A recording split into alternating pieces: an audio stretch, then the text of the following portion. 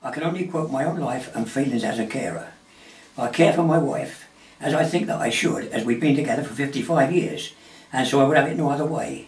The transition period was very hard, as I had to change my way of life. It's not to my credit to say that I was a very impatient sort of person. If something had to be done, it had to be done yesterday, or else I got very upset.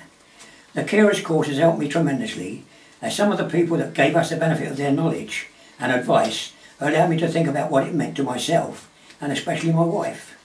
But to caring in general, it means that if it's the man that is the carer, then he has to learn to manage the home, cooking, housekeeping, shopping, etc. If it's the woman that is the carer, then it's the other way. She has to cope with emergencies in the home, such as changing fuses, washers, and a multitude of other jobs that used to be done by her spouse or a partner.